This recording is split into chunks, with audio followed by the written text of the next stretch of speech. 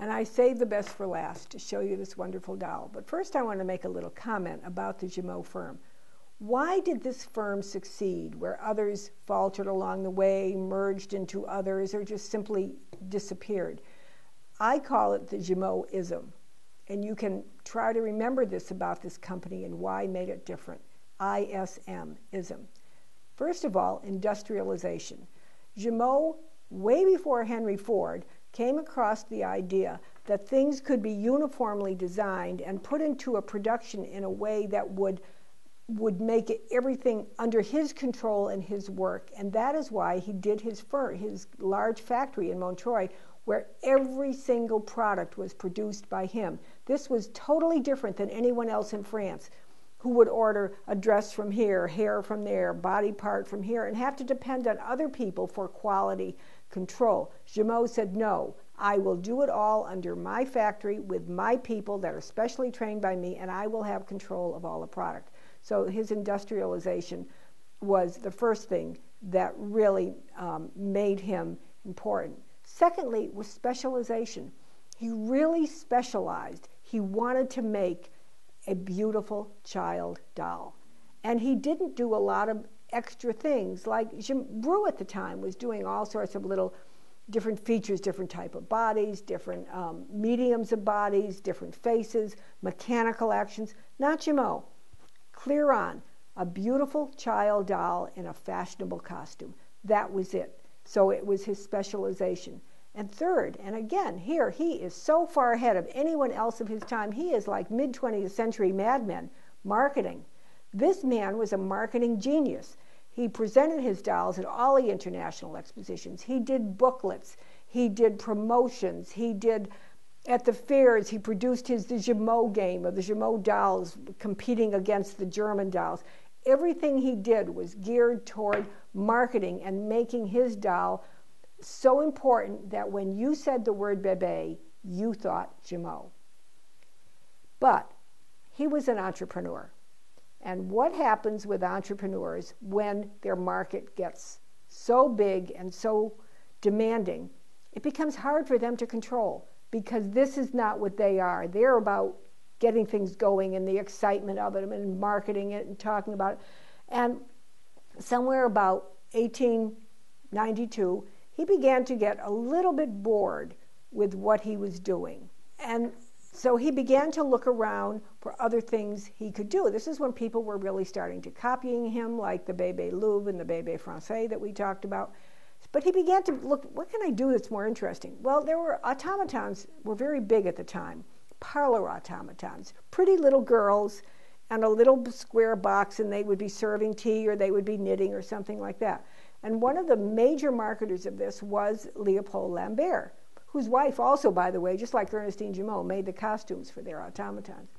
But Leopold Lambert thought, you know, my automatons would be even better if they had faces that seemed to be imitating the action that they're doing. For example, there was one doll that was, one automaton he did where a little girl was holding her broken doll.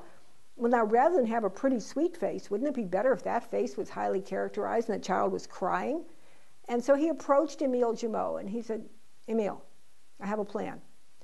I need you to design some bisque heads for me that will be highly characterized, very highly characterized. And Jumeau said, okay, I can do that. So he brought in some of his top sculptors, and they came up with a series of heads, very small sizes, size 2, 3, and 4, that were made for Leopold Lambert for his automatons. And hence we have the girl with a broken polichinelle and other automatons made by Lambert at the time. But then Jumeau started thinking. He said, hey, wait a minute. I've got all of these models anyway. Now, when I made them for the automatons, they have that square cut-off neck, but all I have to do is make the standard bébé neck, that light bulb neck, and I can have a new child doll. I can have a character doll. And so he introduced what he called the series Fantastique. And the series began number at 200 and went up to 220, except for 213, because everybody was very superstitious at that time, and they didn't make it 213. And they were extremely rare and so hard to find that they rank probably among the top 5 rarest dolls in the world today, certain numbers of the series. And one of those numbers is our wildly smiling little girl right here with this wonderful, eager, happy, just joyful smile.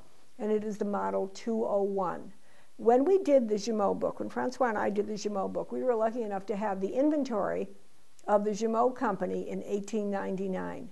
And in that inventory were listed the dolls from the series Fantastique and how many existed.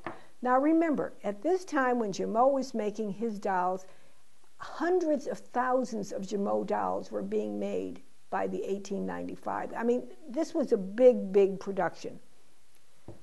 The series Fantastique, at the end of that time, in 1899, of this model 201, there were only 59 dolls in every size, and in this size 11, there were only 8 dolls that existed. Now, I have searched. I've called everybody I know who would have this type of doll or who would be knowledgeable in this type of doll and said, tell me, I want to know because I don't want to say it if it's not true. Do you know of any other existing example today of this model 201 in any size? And I only found one other, and that was in a book written by Marie Tarnowska I don't know, perhaps a decade ago, on rare character dolls, and she showed one, which is not this one. So there are only 2 examples I know of this doll. It is so extraordinarily rare, and to rival that is its incredible characterization. It is so wonderfully done. You need to look at it. I hope the camera will pick it up from every angle so you can see the angles of the face, the high planes of the cheekbones, dimples not just in the cheeks but down like below the mouth, the little pointed chin, the wide beaming smile. There were 3 smiling models made in this series, in the 200 series Fantastique, and every one is smiling in a different way, all 3 of them. This one is just really remarkable. Very high dramatic blushing on the cheeks, very thick eyeliner with like a gray shadow framing the eyes to give them that extra dramatic ping. And then the condition, extraordinary.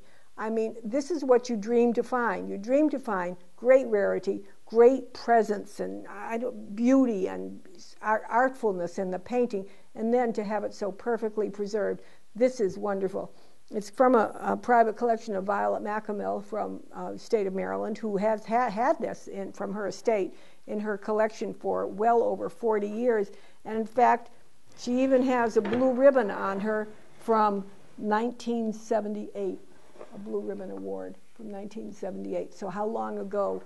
Well, it doesn't seem that long to me, but it does to a lot of people.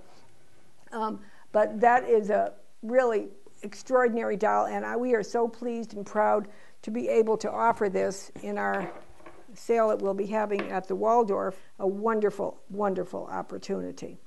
I hope all of you can join us. I'll be doing a seminar at that time, and we do have a few seats still available. A seminar is complimentary, and it's what I know you all want to do. It's a hands-on workshop. So not only do you have to listen to me blather on about the dolls, we actually pass them around, and you get to look at them up close and personal.